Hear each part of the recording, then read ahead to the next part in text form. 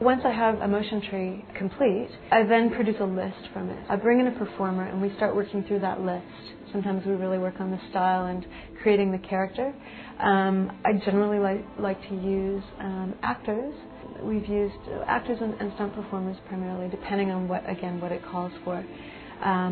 But motion capture really does bring out characterization, and I think it's important that we use people that can carry a scene. One of the elf weapons that you saw in the prologue was a shield like this.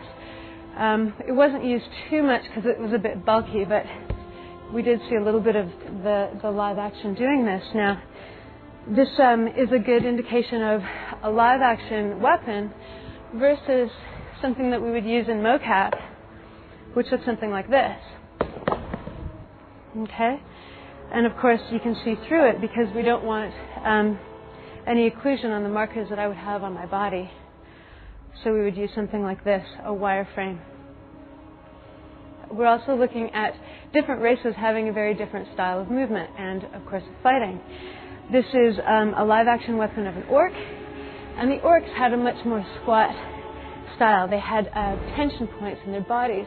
They would have to use their whole body to come through on an attack. They wouldn't be able to extend as your elf might be able to extend a straight line. Nice straight lines for the elf. Yeah? The elves had a very, almost a cat-like quality to them, if not a very upright, almost bird-like top to them. Yeah?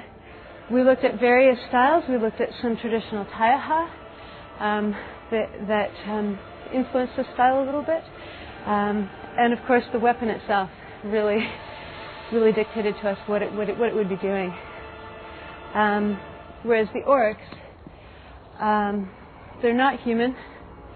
They're not nearly as sophisticated, so their style was very, very low to the ground.